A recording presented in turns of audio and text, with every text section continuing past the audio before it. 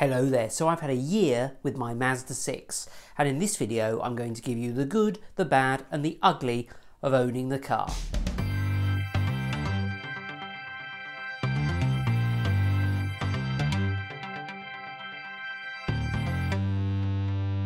I bought a Mazda 6 in, well actually January the 1st, 2020. So right at the beginning of the worst year that we've had for a long time.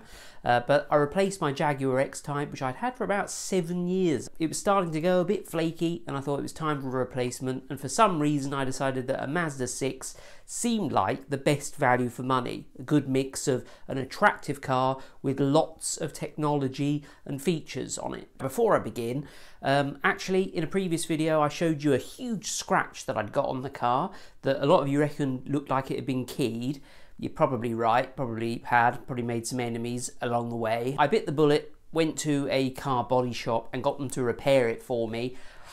Wow, it wasn't quite what I expected. It cost me £493 because it turned out the scratch was so big on that door that you couldn't just respray one door, especially with a silver car, because you would have noticed it too much. Now, you might think, oh, well, you've been ripped off. They told you, to do more work than needed to be done. Well, I actually went to see 2 independent body shops and both gave me verbatim the same advice. So either they're all conning, which yeah, I suppose is a possibility, or it kind of needed to be done. And the car's been repaired and you wouldn't know that it'd been done. I won't be rushing to do that again in a hurry. I think I'm just going to try and park away from people and hope that nobody keys my car again. Anyway, that's the update there. So the lists I'm going to give you is my personal experience. The bad things that I'm going to mention could arguably be due to my specific car. Maybe they're hardware faults that are unique to my car. So, if you get a Mazda 6, you may not experience them, but I'll try, where possible, to mention whether or not these are things that I've read about on the internet that are problems that other people have encountered. So let's get on with the list. So I'm going to go from good to bad to ugly, just like the film. And we'll start with good, obviously, the power. So this is a little bit of an odd one, isn't it? Because it's a diesel car, 2.2 litres, but yeah, the engine's got quite a lot of oomph. So I came from a 2-litre diesel Jaguar where I could put my foot on the floor and, after a sort of 5-second delay, I'd accelerate a bit. But this car actually, to some extent, pins me back in my seat when I put my foot down. So say I'm going onto a dual carriageway or something, I might on the slip road put my foot down. It's fast enough to accelerate when you need to, and related to that, it actually sounds really good. It's got a proper sort of growl. I owned a Honda several years ago and it sounded a little bit like a cat being strangled, whereas this actually has a sort of deep growl when you put your foot down. Okay, possibly the growl doesn't match the acceleration, but it's better than it sounding sort of whiny. So the looks of the car inside and out. Now, I realise this is quite superficial and some people are very practical about their cars. I like a car that looks good. I like the interior styling of this car in a day and age when a lot of cars are quite bland and uninteresting inside.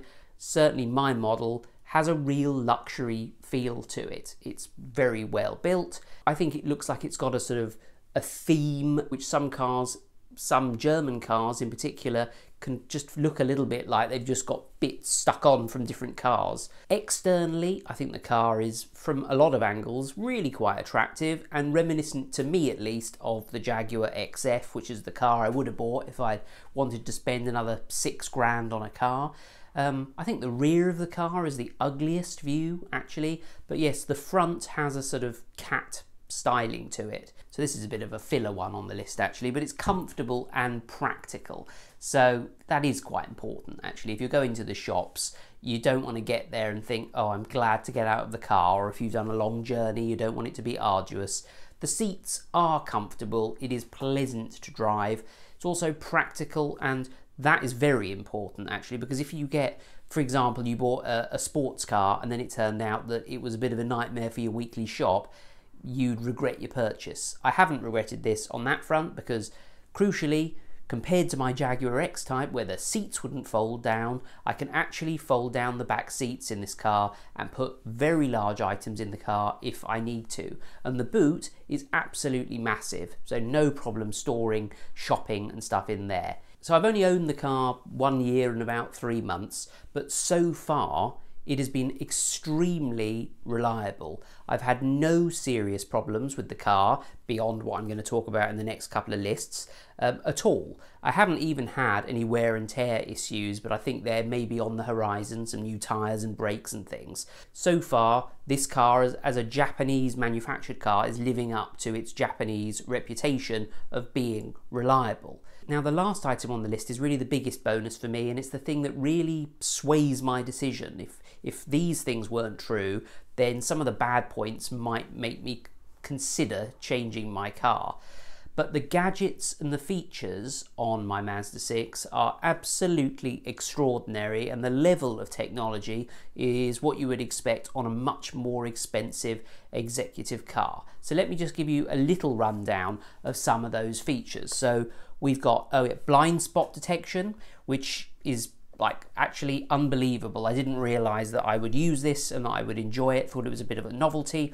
Basically, when a car approaches you from a certain angle, or there's a car in a certain blind spot, funnily enough, of the car, then you get a little light on your wing mirrors. You don't rely on it entirely, but it's another visual aid to you to help you not kind of pull out and smash into a car. So that's always good, especially when it's a safety feature. But there are other things like the reversing camera, which become reliant on as well.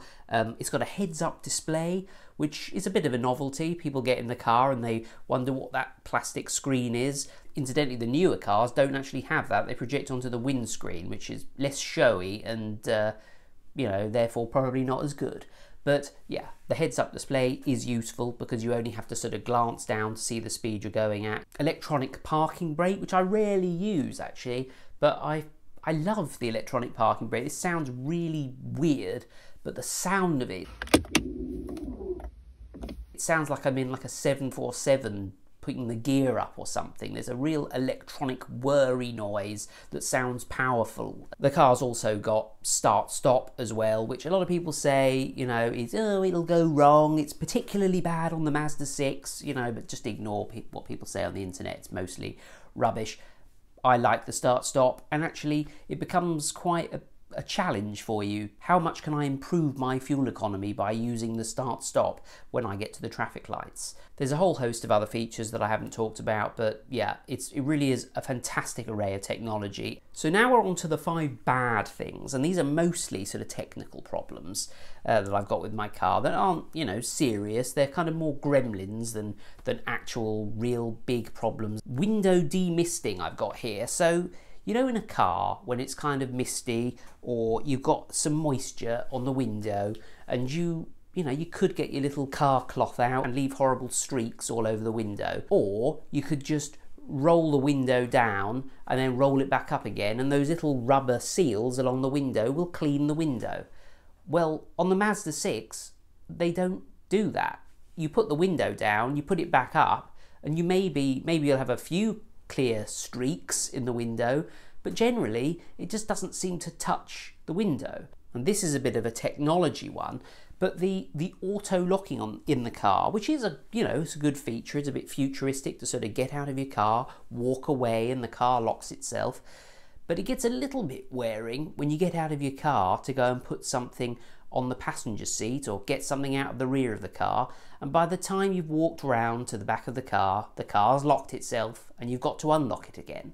There's also a little bit of a quirk, and I can't tell whether or not it's just the way I'm using the car, where sometimes the car takes 3 separate unlocks to actually get in the car, like I haven't actually locked it properly in the first place. So this seems to be a problem that I've seen a lot of people report, but my driver's side heated seat doesn't seem very effective. Okay, it definitely is heating up, sort of, but I've sat in the passenger seat and turned that on, and that seat gets a lot hotter. So I think maybe the heating elements are broken, or there's some wiring broken or something.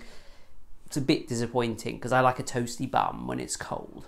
Second to last here is GPS. Now, I did notice actually a couple of days ago that I've got a fault with the GPS antenna on my car or something, and I'd be really interested to know if you're a Mazda 6 owner, whether or not you get the same thing. But my GPS, my word, doesn't it update slowly? I can go round a roundabout, come off a roundabout, and the GPS will still have me going round the roundabout. And because of that slowness, it can then actually misinterpret my location and have me driving on one of the other turn-offs. And then eventually it'll sort itself out.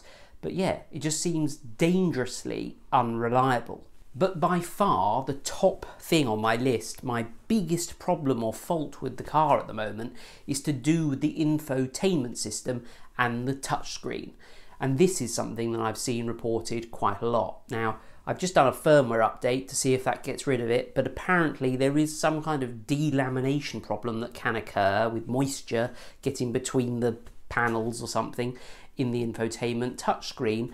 And the result is something called a ghost touch. So essentially the screen will touch itself, which sounds wrong, doesn't it? But what's the worst thing you could expect a car to start doing that you wouldn't want it to do while you were driving along in the road?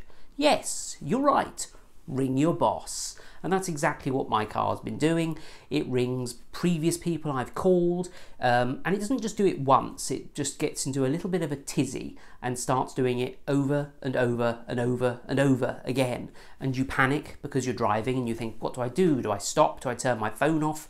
Do I try and hang up? And the only way, and this is what leads me to believe that maybe it was slightly firmware related, is that actually if you turn the car off and then turn it on again, it doesn't seem to happen again, which doesn't seem to suggest it's a kind of mechanical thing or physical problem. It only happens sporadically, and I'll see if it gets worse. But yeah, absolutely detest that fault. Now we're on to the lesser things, the kind of ugly things, things I'm not super keen on but aren't really problematic. And the first is, I bought a silver car and I wish I'd bought the red version of this car. Now, silver was all that's available for me in my local area for the price that I was willing to pay with that level of technology. So I couldn't get the sort of cherry red one that I keep seeing around when I drive in my car. But yeah, I wish I'd got the red one because I think it's slightly more attractive. The cost of an official service, I was due a service in the summer and I made a video about how I went to Halfords and it wasn't the best experience. Well, that's the reason I went down that route actually, was because the Mazda service was something like 550 quid, which seems like a huge amount for a service. Of course, if you're like a Mercedes driver, that probably seems really, really cheap. Now, the audio system, which is a real kind of selling feature of the car, people love the sort of twisty knob and the buttons. I find it a little bit clunky, to be honest. It's actually quite difficult to get to the menus you want to get to. The buttons around the twisty knob can be quite difficult to identify while you're driving along, because you don't want to be doing that and looking down. The road noise on the car is a little bit louder than I would like. The car itself is quite quiet. You can't really hear the engine unless you're putting your foot down.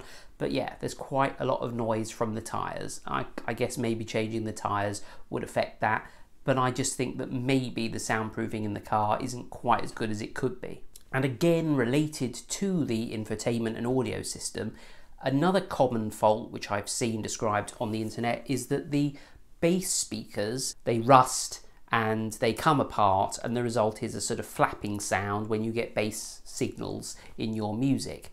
And I can confirm that I think I have that problem, because if I've got any bass at all at certain volumes, all I hear is the door vibrating. I don't actually hear really the bass, so that's a bit of a pain. And to fix it, which is quite easy to do, but I have to take the door apart. Actually, I should say with a lot of these things, these aren't faults that have developed over the course of the last year.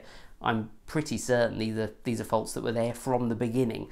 Perhaps these are reasons why the person sold the car in the first place. A couple of extra points here about, firstly, fuel economy on the car. So I was quite down on fuel economy when I first made a video about the Mazda 6, and I've changed my mind a little bit because I basically believed the blurb I'd read online that, you know, it'd be 48 miles to the gallon or whatever on a dual carriageway, and you know, I kind of struggled to get 36 driving around, but I've accepted it because actually I do put my foot down a few times, so it's kind of down to me really, a lot of it. You know, if I'm going to accelerate onto a dual carriageway, then I can't expect the fuel economy to be fantastic. And finally, something that I'm going to do in the coming weeks, I've just updated the firmware on the car, as I've said, which is quite an easy process actually, but if you're going to do it, be very careful. And I don't take responsibility for you screwing up your car, but I've just bought quite an expensive cable